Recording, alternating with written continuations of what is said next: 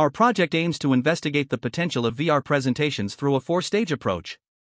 In Stage 3, we built VR Story, a prototype authoring tool to facilitate our research to explore different design aspects and design challenges, as well as collect users' opinions for VR presentations.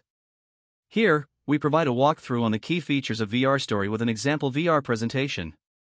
We start by choosing the sample template and land on the scene editor. The scene on the right is fully interactive.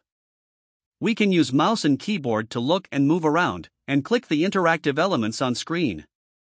The scene is fully reactive. For example, here we change the intensity of the light element to make the whole stage darker.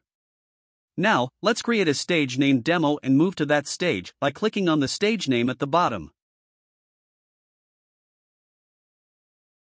In this stage, we want to use some generated media to support our creative expressions, so we first go to the asset editor.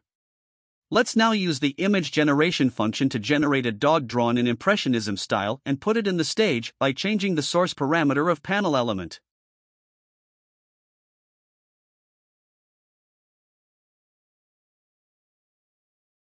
Then, let's make an Impressionism style background with the style transfer function and update the stage's background.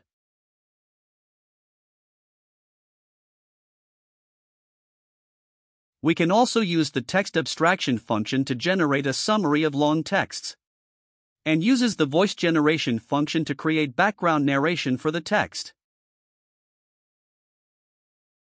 To quickly explore different positions for the elements, we can use the layout editor. We first choose curvature horizontal layout, which offers us 3 placeholders from the top-down view, and for each placeholder, we choose single vertical layout that determines the front view.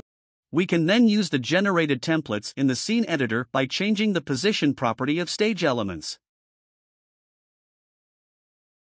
Finally, we can have explicit control for the navigation among stages through Navigation Editor. Here, we connected Explore stage to all the intro stages and the demo stage. In addition to the 2D elements like images and texts, VR Story also supports 3D elements like 3D Mathplot, 3D bar chart and 3D model, as well as 360 videos. For more details, please refer to our paper.